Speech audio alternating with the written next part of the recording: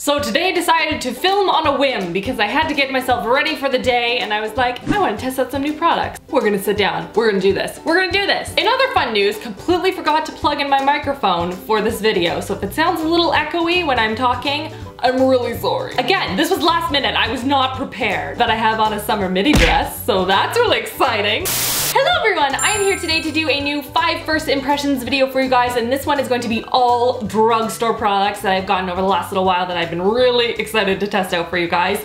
So I thought what better way than to actually sit down, finish doing my makeup, and kind of show you guys what I thought of the products. And this time, because when I did my last one, I had asked you guys what you wanted me to do a little bit differently, and you guys really wanted to have an update at the end of the day how the products wore on the face. And so I wanted to update you guys at the end of the video on how it wore throughout the day, and that is everything. There are some good products in here, there's some not so great products in here, but without further ado, let's get into this. Alright, so I have most of my eye makeup on, I have some foundation concealer on, and now we're going to go in with a cream product before I set my face.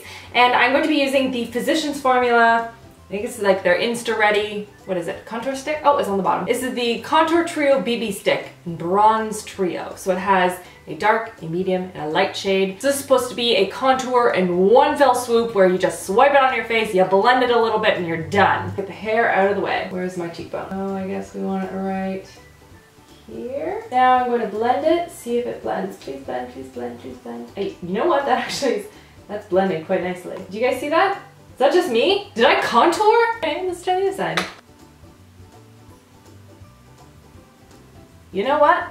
Gotta say, that was an awesome product. That did a really good job at contouring. It is really creamy, easy to blend out. I'm sure you could blend it out too with a beauty blender or something if you wanted. I don't know how well it would work on the sides of the nose though, because I don't want the colors to blend all together. But maybe if you use the side along the sides of your face, like you could continue to contour and like go along the bottom, I don't know. For the cheekbones though, this is a definite win. All right, now we're going to set the face, and I'm going to be using the Quo, I never know how to pronounce this. This is their BB Face Powder with goji fruit extract. Translucent powder for all skin types.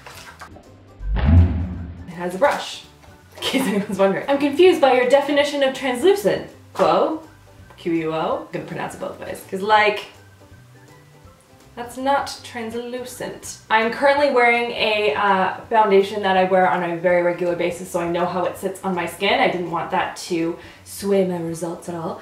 And so I'm just changing up the powder. So far it's going onto the skin quite nicely. My pores do appear diminished, which is nice. It goes on nice and smoothly. It doesn't seem to be as dark as it looks in the package, but I mean, maybe I'm wrong.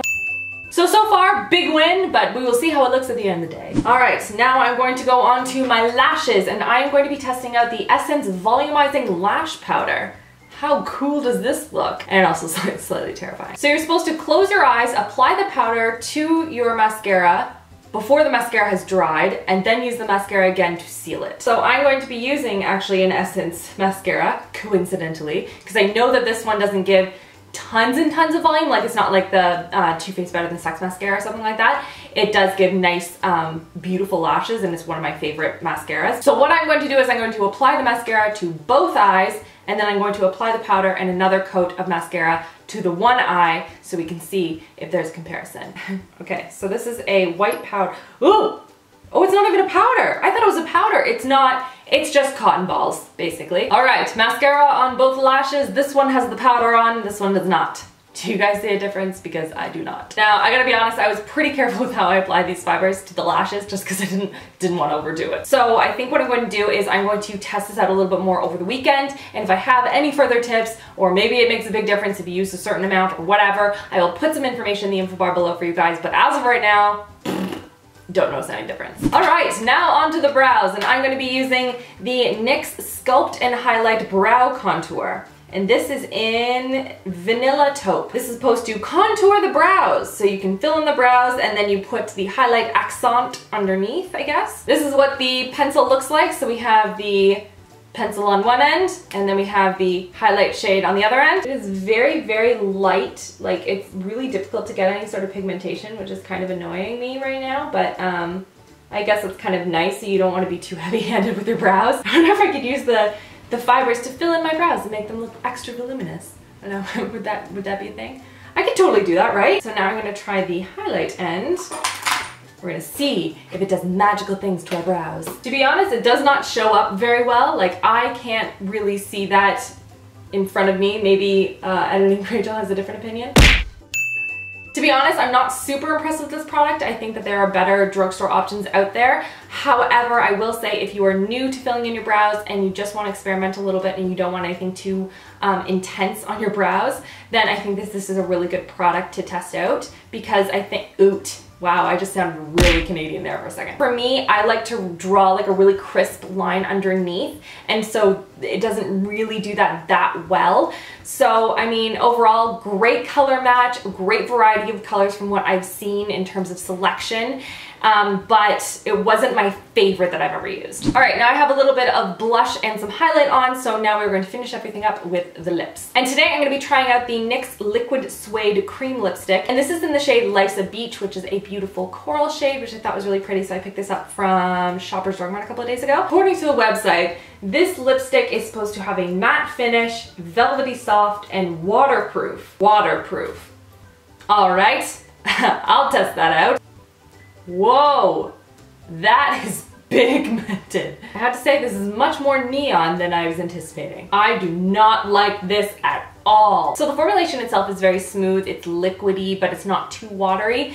I do like the consistency, but I have to say that this, maybe it's just this color, but it's super streaky. I was trying to like cover up all the lines as I was going, and the doe tip is not super thin at the end, so it's really hard to get a nice precise line into the corners without using a lip liner. It's not settling well on the lips, and it's definitely a little bit tacky as well.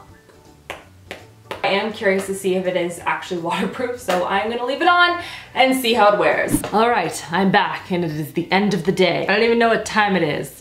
I don't have a clock in here. So let's start with the lipstick, shall we? Because I want to take it off immediately. I will say for the first little while, I was pretty stoked about it. I was like, this is gonna stay on forever. But after a lot of eating and drinking throughout the day, it is basically all gone. And it's also like smeared around my lips too, which is super attractive. That was a big bust. I need some lip tap.